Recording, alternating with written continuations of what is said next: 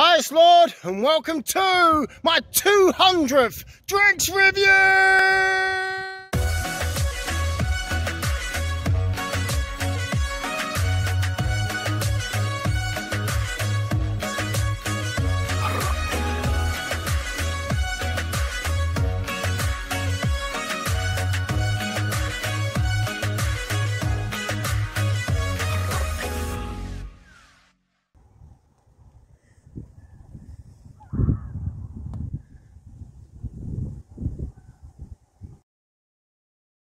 So welcome to my 200th drinks review. Today's drink is the Monster Ultra Rosá. It's a 500ml can, it's 14 calories, it's £1.39 and it's the first time I've ever had it.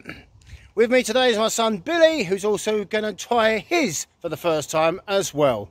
So without further ado, let's find out what this is all about. We've got to do the sniff test. I don't know what that is. Cheers. Cheers indeed.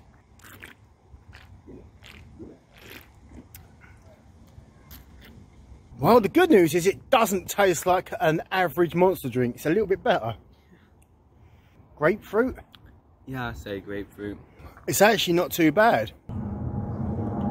Right, Billy has just noted on the can one of the ingredients was purple sweet potato. Should give you an incentive to want to drink it. Ah! No! It's quite pleasant. It's kind of like a fruity kind of flavour, but it's not extreme. Wafers! It's all right. So the Monster Ultra Rosá is my 24th Monster Energy drink, and I honestly have to say it's one of the better ones. It's quite a nice fruity flavour. It's not overpowering. It doesn't taste like your usual energy drink shit that all the others taste like, where I used to say they all taste the same. This doesn't. This is quite unique, very mellow kind of flavour. Would I recommend it? Yes, I would. It's actually one of the rare ones that I would actually recommend. I'd probably put this in the top 5 of Monster Energy drinks. I'm going to give it a rating of 6.5.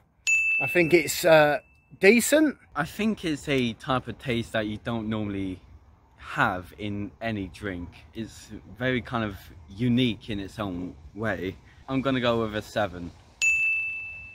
If you like Monster drinks, and if you like kind of tropical type fruit in your flavours, I would definitely recommend this. Yes, 2 thumbs up from us. So who would have thought?